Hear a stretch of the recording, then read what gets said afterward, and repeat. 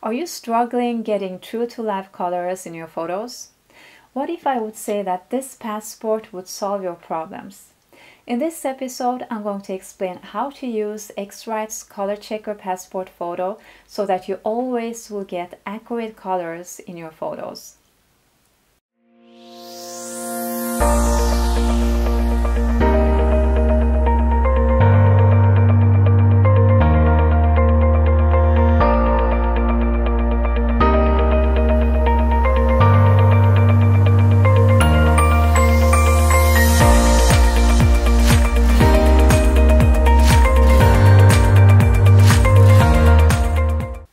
Hi, my name is Solly. Welcome to my studio.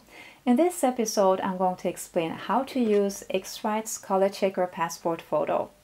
If you haven't seen the first episode where I'm speaking about white balance and color temperature, I highly advise you to do it before by clicking here. Did you know that for a camera, it's complicated to produce accurate colors? Cameras have different settings that controls the colors in the photos. They are all different from brand to brand and are more decided upon eye-pleasing colors rather than accurate colors. This blue color, for example, is differently perceived by different camera sensors. If you have seen my previous video where I talk about white balance and color temperature, I explained that you can use a gray card to set the white balance in your camera or adjust color temperature in the post-processing. However, this will only correct the color related to the light source, and it will still not be 100% accurate as all camera sensors are different. So if you want to have correct colors, you'll have to use a color rendition chart like ColorChecker. It will allow you to create a color profile for each situation or scene you are capturing, letting you get the accurate colors every time, no matter light source or camera. The X-Rite ColorChecker passport photo has 3 targets: creative enhancement with 8 reference color patches, 10 warming and cooling patches, and 8 gray patches. This is a target for white balance, exposure, and when you want to fine-tune color settings, but it's also used for portrait and landscape. Then there is the ColorChecker with 24 reference color patches. This is good for when you want to fine-tune colors, and it's used to build custom DNG profiles. On the last side, we have the white balance with 1 large light gray patch. This is to be used when you want to set the white balance directly in your camera. If you watch my first video, I'm showing how to use it. Let's have a closer look at this passport before I'll explain how to use it. X-Rite ColorChecker passport photo is as small as a passport, thereof its name. It's made out of plastic, so it's very sturdy. However, for maximal performance, it's advised that you replace it after 2 years. But of course, if you're not using it very often, then you can keep it for a longer time. And never touch these color patches with your fingers, because the grease and the dirt from your fingers can actually damage the color patches and it can affect the color results. When using the ColorChecker passport, there are a few important things you need to consider.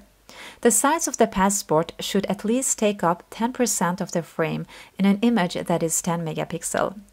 Avoid to fill your entire frame with it, as vignetting might occur and it will affect the color rendering. The passport should be positioned in parallel to the plane of the lens. Make sure it's not tilted. To create the color profile as accurate as possible, it's important that the passport is perfectly in focus. The passport should be perfectly exposed, not under or overexposed, as it might inflict with the color rendering. It should be used under the exact same lighting conditions as the photo you will take of your subject. Whenever it changes, you'll have to take a new photo of the ColorChecker passport. Also avoid having shadows or reflections on it. Then you're ready to go. Take a photo of the passport in the scene, in RAW, in the same direction where you'll be capturing the rest of your images. When the lighting changes or you change direction, you'll have to take a new photo with the passport. When you're done with your shooting, it's time to create a color profile. There are 2 different ways in creating it, either in X-Rite's ColorChecker camera calibration software or directly in your post-processing software. If you want to create it in X-Rite software, you'll find a link to download it under the video below. Begin by opening the software. Then, in your post-processing software, export the passport photo as a DNG file. Then you import the DNG file in X-Rite's software. The ColorChecker passport software will now create a profile. When you have named it, it will automatically be saved in Lightroom Camera Calibration panel. In order to find it in Lightroom, you need to restart Lightroom after the profile has been created. Then you'll find the ColorChecker profile under Profiles. A faster alternative is to export the file immediately with ColorChecker Camera Calibration in your post-processing software. If you're using Lightroom, you simply have to go to File, Export with Preset, ColorChecker Camera Calibration. Then restart your Lightroom. When you have restarted your Lightroom, click on the photo you wish to edit. Then click on Develop and in the right column menu, go to Profile and click on Browse. There you'll find the profile you've created.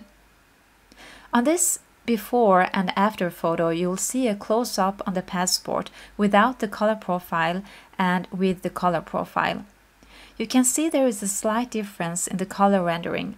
Depending on your camera sensor and light in the scene, this can differ. Here you can see the final photo. The image to the left is without the profile and the image to the right is with the custom camera profile that I created with ColorChecker.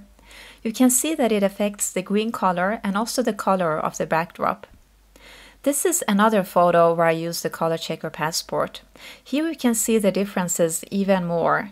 The photo where I'm not using the customized camera profile made with a ColorChecker is warmer, and you can see that the color of the plate, the sponge cake, the lemon cream, and also the white vanilla mousse have a warmer color temperature and different tints.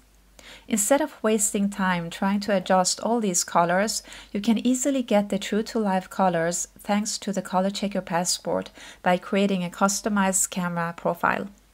The ColorChecker passport is a powerful tool and it's indispensable when you're working in controlled lighting and especially with food photography where it's crucial to get the colors right. By using it, you'll save a lot of time and you can begin post-processing and adding your style to the true-to-life colors of the scene. I hope you enjoyed this lesson, and if you have any questions, just drop a comment to the video below. Thank you for watching and I hope to see you soon.